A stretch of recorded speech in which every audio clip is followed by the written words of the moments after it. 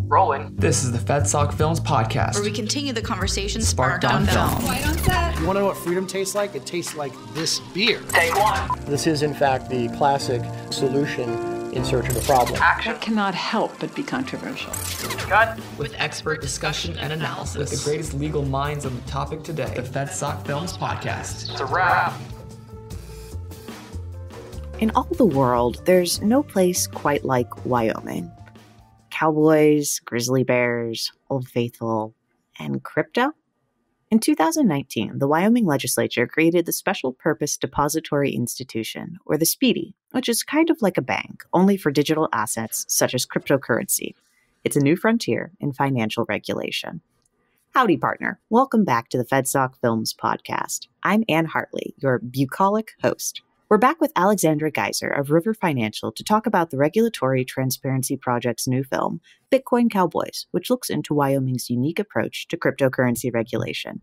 Welcome, Alexandra. Thanks for having me, Ann. It's a delight to have you. Have you ever been to Wyoming? It's not exactly the first place you'd think of when you talked about cryptocurrency and high finance. So I am a Denver native. So yes, I have been to Wyoming, but more frequently, Wyoming has come to Denver. What do you mean by that? It's sparsely populated, right? Denver is sort of the big city if you live in Wyoming. So we've driven through it. You go out there; it's a beautiful state. But there's a little bit of a regional rivalry, right? So it's not to the level of Ohio versus Michigan or Texas versus Oklahoma, but as a Colorado native, yes, hello, Wyoming. Gotcha. I have really fond memories of the first time I visited Wyoming, and we had a little trouble getting back into our car because there was a bighorn sheep that was determined to headbutt one of the mirrors. Oh, no. We had to sneak around to get back in. It definitely made a impression of the Wild West. Yes, I'm sure. Well, I'm glad you made it. Absolutely. So how did Wyoming end up as a cryptocurrency leader? Wyoming, I think, has done some really smart things on the regulatory front and recognized that cryptocurrency had some potential for finance, particularly in the 21st century where things are digital. And so what is often difficult as a cryptocurrency company is the existing banking regulations. There's a reason that there are fewer banks now in a post-Dodd-Frank world than there were pre-Dodd-Frank. It's tough work out there. And so you might agree or disagree with any of the regulations, but I think it's a fact that it is difficult to create a bank. And this is doubly true if you're in the cryptocurrency space, and particularly previously, right? So I think I would kind of mark the 2017 bull market as an important turning point for people's familiarity with and awareness of cryptocurrency. But even now, I think it is still viewed as a little bit novel. And so the banking structure can be really difficult. A lot of people aren't aware of this, but cryptocurrency exchanges and brokerages are regulated state by state as money transmitters. So this allows you to buy and sell or send and receive cryptocurrency, Bitcoin, Ethereum, etc. But it doesn't let you do some of the other activities typically associated with banking. So we might think of making loans as a big one. The SPDI or SPDI is a license that allows a company that works with cryptocurrency to take on a lot more functions like a traditional bank, but they still can't make loans. And so you sort of neatly sidestep the need for FDIC insurance there because Wyoming requires a 1-to-1 reserve ratio. So if I put one Bitcoin into a Wyoming SPDI, they can't lend it out. They've got to hold on to it for me. And so as a result, there isn't a run on the bank risk. If I come back and I ask for my 1 Bitcoin back, they have it right there. They can give it to me. So it's, I think it's an interesting sort of mid-step between what we think of as national banks that have full banking powers and are regulated by the OCC, or the Office of the Controller of the Currency. And then definitely several steps up from merely a money transmitter license, which is used by Western Union, MoneyGram, and your friendly local Bitcoin or crypto company. Yeah, absolutely. That's really interesting to hear it explained like that, where it's both a bank and not a bank. Yeah, so I think I would think of it sort of like features on a car, right? So if you go to the dealership, you can get, you've sort of got your model, right? And once you settle on that, well, you can choose, do you want leather seats or cloth seats? Do you want power windows? Do you want just AM, FM, or are you getting the full Apple CarPlay, right? There are some customizable features that you can take on and off that don't change the underlying structure. Banking works like this, or at least banking regulations do. And so for just the send receive portion, you've got money transmitter licenses.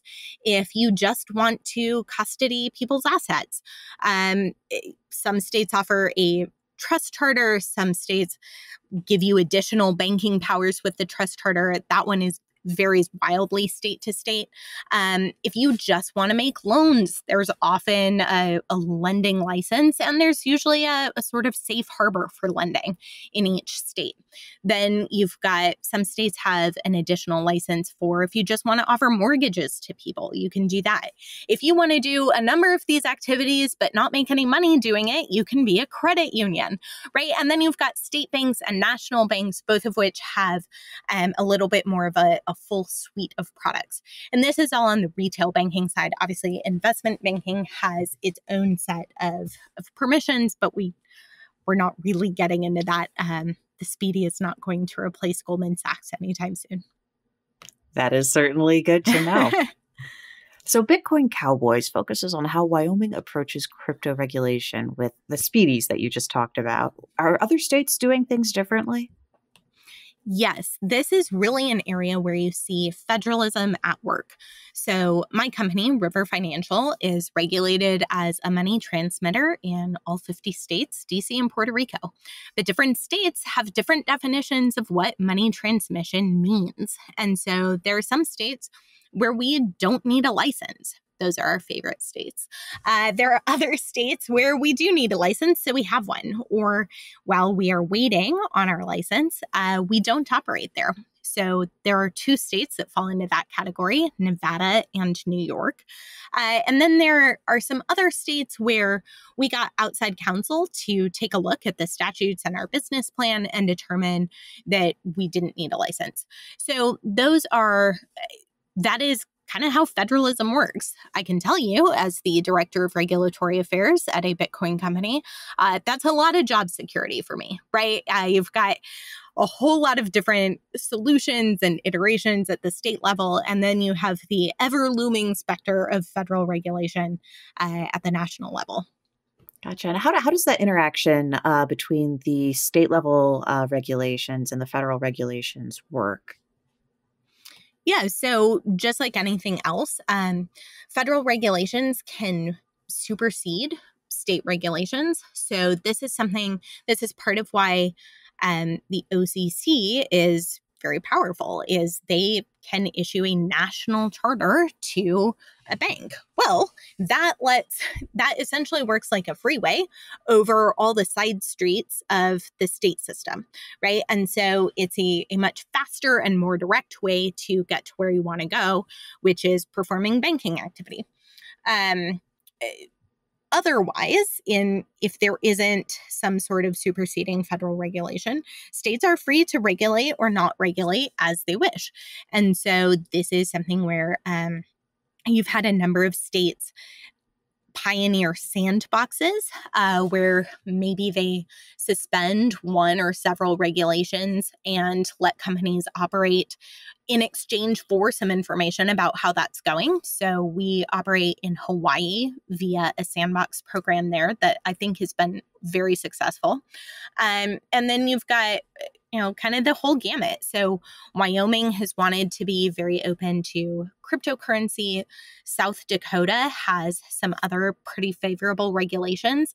There's a catch, though. Like, those states want your business. They want your people. So typically you're going to need to have all or a vast majority of your people, your employees, etc., in that state. It's a both and, right? Sort of a you scratch my back, I'll scratch yours situation. But it makes sense. These Western states are often kind of sparsely populated. And so that kind of a system can really work to everyone's advantage. And so you've kind of got everything in between. New York has been, and you touch on this in the film, New York has been very opposed to cryptocurrency and has instituted something called the BIT license. So there you actually need two licenses. You need both a traditional money transmitter license and the virtual currency license that's called the BIT license. That means you've got double surety bonds that you need. You need expensive compliance software and certain officers at your company. My company has been in regulatory limbo for almost a year and a half in New York, which means we have incurred lots of expenses so that we can operate in New York, but haven't been given the green light yet. So you really see a full spectrum of different approaches to the idea of regulation across the 50 states. Do you think it's a good thing, both talking about people investing in cryptocurrency and also these cryptocurrency firms? Is it a good thing for them that the states are acting as laboratories of democracy here? I think so. I mean, I would say from a business standpoint, it's always easier to follow one set of rules than 50 sets of rules, or 55, right? Because you've got several federal agencies that would like a piece of the pie. From a consumer standpoint, I actually am not sure how much it matters. People tend to buy the products that are offered, right? And so if Texas thinks you can offer a lot more products than New York, then Texans will have access to those products.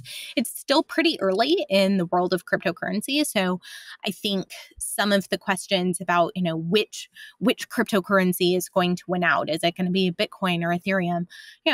My money is on Bitcoin, but there are plenty of other people who disagree. Maybe they think the winning cryptocurrency hasn't even been created yet. So you'll sort of see, but I think from my standpoint, I would always like to see my state foster innovation and really embrace the American spirit. And so from that standpoint, I think what Wyoming has done is really successful in that they have done two things. One, they've actually laid out rules. And two, they've tried to make those rules reasonable and easy to follow. And so one, in actually laying out rules, this is what the federal government isn't doing. And when I say federal government, there are several agencies at work here, or more specifically at not work here. I think by and large, people are eager to know the rules and operate within them. Certainly River, my company, is. And it can be really frustrating to feel like there's a sort of Damocles hanging over you, that if you have a great idea and it isn't illegal, you might get in trouble anyway because the SEC decided retroactively that in fact it was illegal, right? That isn't the rule of law at work. So kudos to Wyoming for actually laying stuff out. And then two, kudos to Wyoming for saying, hey, we'd really like to allow innovation while recognizing we don't want people to lose money. I think that that's kind of a common sense thing that can sometimes be overlooked. And so there are a handful of mechanisms that you can put in place that help prevent losses of money. So one of them is the 1-to-1 reserve ratio that Wyoming requires for the SPDI. Another one is surety bonds, which work a little bit like insurance. And so you have them for some amount of money. The requirements range drastically. But the amazing thing about a surety bond is it actually provides more coverage when there's a downturn in the market, right? If Bitcoin is 50 grand, well, if you have a $50,000 surety bond, that's going to cover one Bitcoin for your clients, right? If, however, Bitcoin is somewhere in the 16 grand range like it is today, well, suddenly you're covering not quite 4 Bitcoin, right? And so the surety bond is a nice tool, I think, for market downturns, which is historically where people have lost money. It's very easy to make money when there's money swirling everywhere. It's when you have those downturns and constrictions in capital that you start to see who the real businesses are and who the fraudsters are. So it sounds like even for Wyoming, giving these cryptocurrency firms a place to operate doesn't mean giving them free rein to just do whatever they want with no limitations or safeguards. Absolutely. And I'd say even for states that don't require cryptocurrencies to have a money transmission license, there is some meaningful oversight, right? If you're operating in their jurisdiction, maybe they're not collecting data from you, but if you start defrauding their customers, they're going to have causes of action against you in a criminal sense, right? And so I think that we forget about that there kind of is a spectrum and a range. There can be criminal consequences even if there aren't civil penalties for certain behaviors. So the idea that no regulation means no consequences is I think a surprising sort of falsehood to me. Absolutely.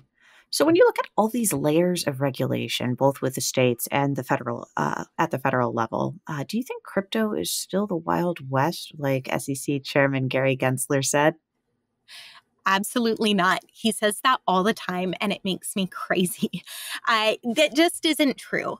I would say the money transmission license system is a little bit of a square peg, round hole, but it's a square peg that we've all agreed on, right? And so that, again, that offers some predictability and some uniformity that allows a small company like mine to operate. You know, we were founded in 2019 by 2 cousins.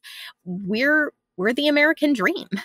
We've got about 45 employees. And so a company like River really is sort of the young, scrappy, and hungry that I think has always had a place in America and has really built it. We're not going out into the OK Corral and just shooting people willy-nilly, right? It's not the Wild West. You have some regulations. Maybe they are not as finely tuned as you would prefer, but they work and they're findable, they're followable, right? And this is, again, I think in pretty sharp distinction to the way that Chair Gensler has run the SEC, where he has worked hard to make examples out of, I think, kind of edge cases, instead of trying to add clarity to the space, offer clarity on the rules, promulgate them through normal APA processes. It's been frustrating to watch, even as I think my company has pretty successfully navigated that. Gotcha. Well, thank you so much for this quick peek into the maybe not so wild, but certainly wonderful world of crypto. Before I let you go, where can our listeners find out more about your work on cryptocurrency? Absolutely. So they can follow me on LinkedIn. I'm Alexandra Harrison Gaiser. Harrison is just my middle name. No extra punctuation needed. Or you can go to river.com and I'm on our About page. Well, thank you for joining us, Alexandra. It's been a real delight. And thank you, folks, for tuning in. You can find our film, Bitcoin Cowboys, on our YouTube channel or at fedsoc.org. That's FEDSOC.org. As always, the Federalist Society takes no position on particular legal or public policy issues. All expressions of opinion are those of the speaker. That's a wrap. This has been a FedSoc audio production.